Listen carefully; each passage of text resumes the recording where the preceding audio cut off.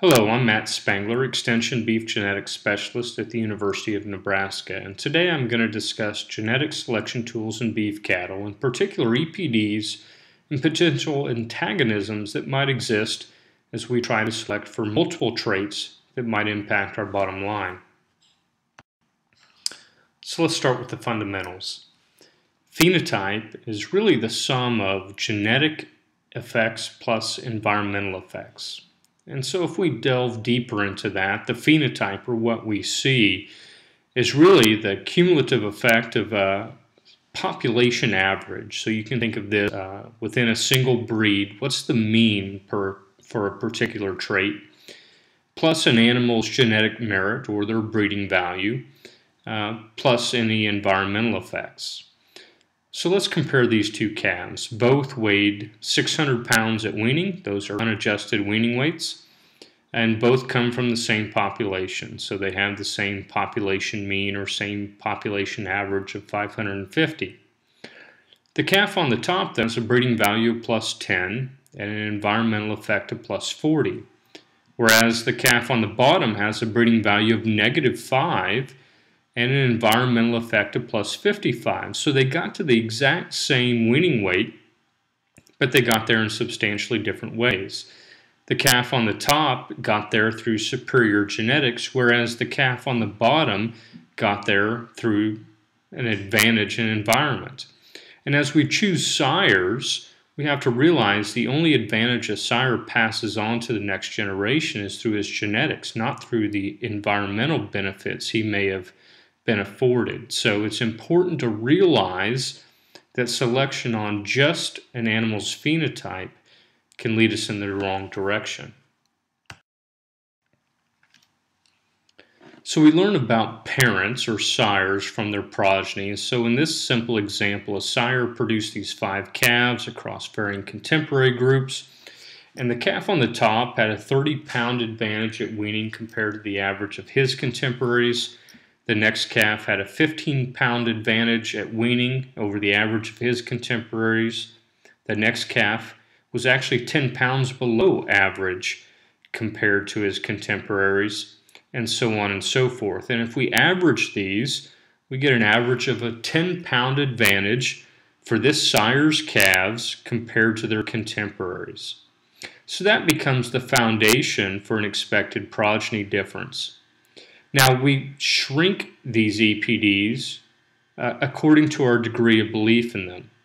And that's really associated with the accuracy value that goes along with EPDs. So a high accuracy sire, so a proven AI sire, these EPDs wouldn't be shrunk much because we have a very high degree of belief in these EPDs. But a low accuracy sire, we know there's considerable uncertainty in them, and as a consequence, we shrink them even more. Now, unfortunately, EPDs are specific to a breed, and you cannot directly compare EPDs of different breeds against each other. And the U.S. Meat Animal Research Center, or MARC, publishes on an annual basis a crossbreed adjustment factors. And those are available at the Beef Improvement Federation website. That's beefimprovement.org. And you can find these. They're published at the annual research meeting of BIF. And you can find those published on that website. And I've just listed a handful of breeds here for a handful of traits, but there are more breeds and more traits where these adjustments are available. And these can be used to actually adjust EPDs so you can get a fair comparison across breeds. And I'll illustrate an example of that next.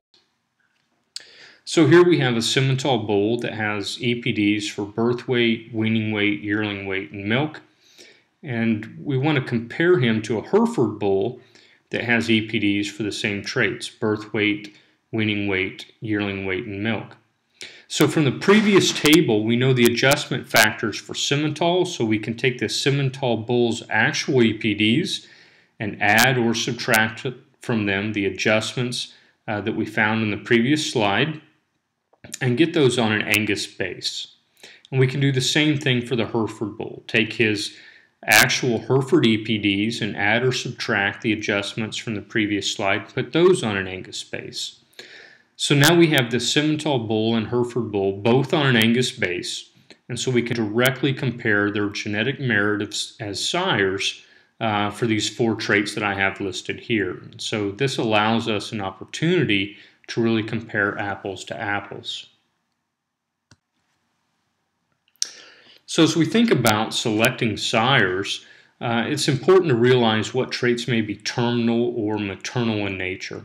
And so I've listed here some traits that I consider of importance for terminal sire selection: calf survival, male fertility, disease susceptibility, calving ease direct, so how easily a sire's calves are born, growth rate, feed efficiency, and then of course carcass quality and composition. And the traits I have listed in blue are ones that virtually every breed association has EPDs for. The traits that I have listed in black, some breed associations have EPDs for, and male fertility, the particular one is scrotal circumference. Or the traits that I have listed in red, really we don't have EPDs available for, but these traits are impacted largely by heterosis or from crossbreeding.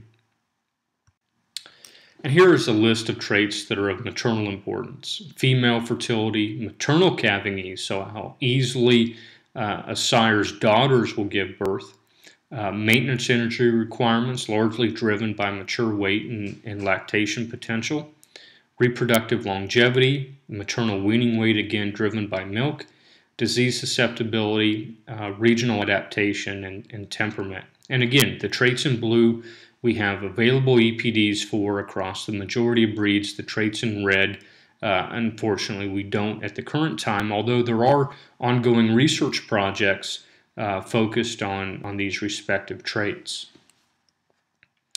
So you notice that I have a couple of these highlighted with stars. And so exactly how is milk important? I think this is a nice example of a trait where more isn't always better, and this is a study from the early 1990s where the investigators looked at separating cows based on low, medium, or high milk production potential and their respective income, expense, and economic efficiency, whether those calves were marketed at weaning or at harvest. And what I want to draw your attention to is the numbers in green, which regardless of the output group or when those calves were marketed, the calves from the low milking cows had an economic advantage over the calves from cows that were either moderate or high in terms of lactation potential. So milk production, particularly in environments where feed availability is limited, can be a detriment. And we know that because lactation potential comes with an increased cost in terms of nutrient requirements. And even when cows are dry, they actually require more nutrients due to lactation potential because their visceral organ size is larger. So another example of that, if we look at the percentage of energy partitioned into individual maintenance in a low feed input environment, a cow with low production potential, so low potential for milk production, when feed's limited, she has additional resources to put into other things, such as fertility. But on the flip side, a cow that has a lot of lactation potential really doesn't have any left over to maintain her body condition and to be fertile. So what EPDs or economic index values do we have that focus really on input traits? Angus's dollar energy value certainly focuses on that, concentrates on milk EPDs and mature size EPDs, and gives producers a feel for which bulls may sire replacement females that may be lower cost. Angus's maintenance energy EPD uses mature weight that's corrected for body conditions, also the maintenance component of milk. And here's an example of two bulls that have maintenance energy EPDs, one of a +10 and one of a +0.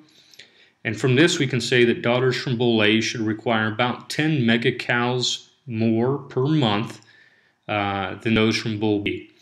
Now, megacows per month can admittedly be a bit confusing, so depending on forage quality, that could be anywhere between 11 and 20 pounds of forage per month difference between daughters from bull A and daughters from bull B. So these two tools can be used for producers that really need to get a handle on decreasing input costs in the cow herd.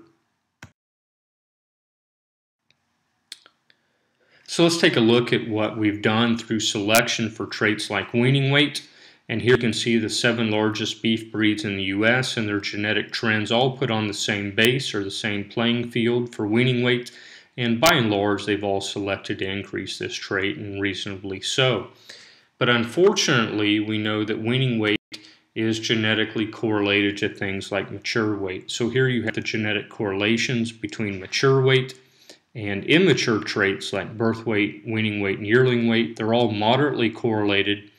And what this means is if we're selecting to increase yearling weight and keep back replacement heifers, there is the potential that over time we're going to increase the mature weight of our cow herd.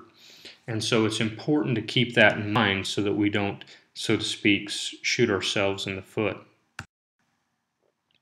And then also here I'll highlight this genetic correlation in red between mature weight and hot carcass weight, very strong at 0.8. And so as we select to increase hot carcass weight genetically, we will increase mature cow weight. And so it's important to try to keep mature cow size moderate and use terminal sires where we can get added growth from, and even consider perhaps purchasing replacement females that were designed to be moderate and certainly conservative in terms of lactation potential, and then turn out terminal sires on those. We do have several measures of reproduction in terms of EPDs, and we know that fertility is at least twice as economically relevant as either growth or carcass traits, and several breeds publish a heifer pregnancy EPD or a stayability, which is really reproductive longevity EPD. And here I have a couple examples of those. The heifer pregnancy example, we see a 4-point difference between these two bulls, and we can say that daughters from bull A are 4% more likely to become pregnant and have a calf as first calf heifers. Or the longevity, we see a 6-point difference between these two bulls, and we can say that daughters from bull A are 6% more likely to stay in the herd and be productive until age 6. Calving ease most often is thought of as calving ease direct. Birth weight is a great indicator of calving ease, but it certainly doesn't tell the whole story. And in fact, recent research has shown that birth weight only explains about 40% of the genetic differences between animals in terms of calving ease. So calving ease is most certainly the economically relevant trait. But there are two types of calving ease direct and calving ease maternal. And if I'm retaining replacement heifers, what really matters to me is how easily those females will give birth themselves, and that's calving ease maternal. And here I've illustrated that the difference in postpartum conception between animals that had no difficulty and those, as I've scored here, as a 2, which have a little bit of assistance needed, or those that scored a 3, which had a lot of assistance or even a cesarean. And you can see a dramatic decrease in postpartum conception as we had to apply a lot of assistance. So for those producers keeping replacement females, you need to keep an eye on calving ease maternal as well, and realize that there's a slight antagonism between calving ease direct and calving ease maternal. So as we select to improve calving ease direct, we may begin to erode advantages in calving ease maternal. And so it's important to select on both those two EPDs if you're retaining replacement heifers. Probably a lot of you have heard about genomics, and I'm just going to mention that briefly. And there's really 3 primary applications. One is identifying those animals that are carriers of potential lethal defects, and being able to utilize those correctly in our breeding programs. And it doesn't always mean avoiding them, it just means utilizing them correctly and avoiding matings where we have a high probability of having defect calves. Assigning paternity, which is represented by this human example here, determining which sires are actually siring the calves that best fit our breeding objectives. So if we turn out a large cohort group of bulls, they're all supposed to be calving eves, but we pull some calves regardless, assigning those problem calves to the sire that is actually creating the issue. Or this equation I have here, which is what we use to predict EPDs, actually trying to determine the genetic merit of animals based on genomic information. And the majority of beef cattle breeds now include genomic information into their EPDs, which actually increases the accuracy of those EPDs on yearling bulls. So we can buy yearling bulls with the accuracy level as if they'd already sired several calves, and certainly that has an economic advantage to us as commercial producers.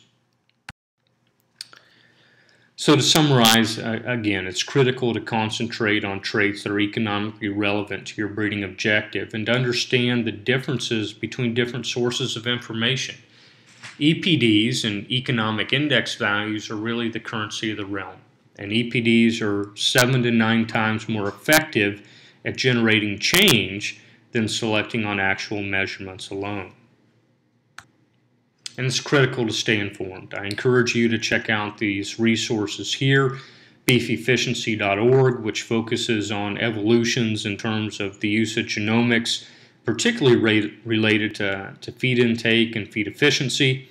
The National Beef Cattle Evaluation Consortium website that has several recorded webinars on selection tools, and of course the University of Nebraska Beef Production website. And relative to EPDs, the NEB Guide 1967 focuses on EPDs and explains them in detail, and also lists all available EPDs across all breeds and gives definitions for them.